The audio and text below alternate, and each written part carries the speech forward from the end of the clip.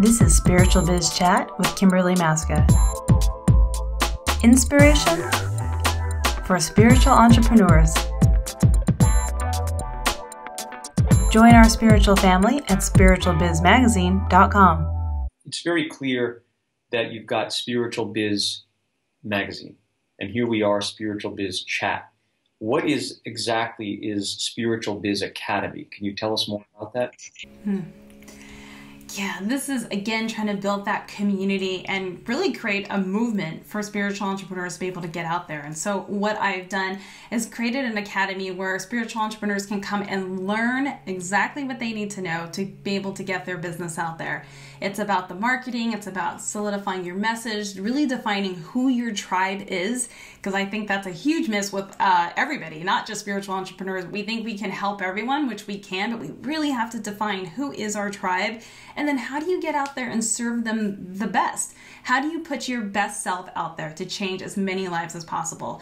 And so I've created the academy where spiritual entrepreneurs can join and come in and learn. And so every week we have a new lesson and you get to interact. There's live Q&A so that we're in there when you have questions. You're stuck in a piece of your business and you're like, I need someone to look at what I created. Does this make sense? This is where this community comes in so that we can help each other, because my goal is just really to have the ripple effect to change as many lives as possible. And I'm going to go out on a limb and say that my goal as myself and having the Spiritual Biz Academy is to create 5,000 new spiritual businesses in 5 years. And I think that's a pretty lofty goal, but I'm excited to try and hit that. So if I can get 5,000 people creating their businesses, think about the impact that we can have on this planet.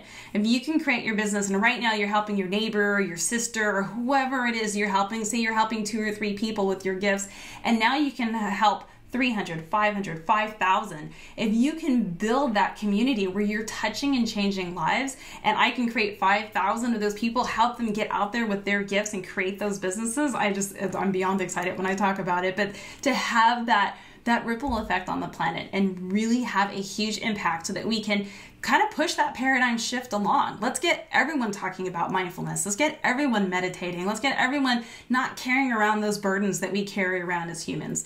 And yeah, so that's the goal with Spiritual Biz Academy. You've been listening to Spiritual Biz Chat with Kimberly Maska.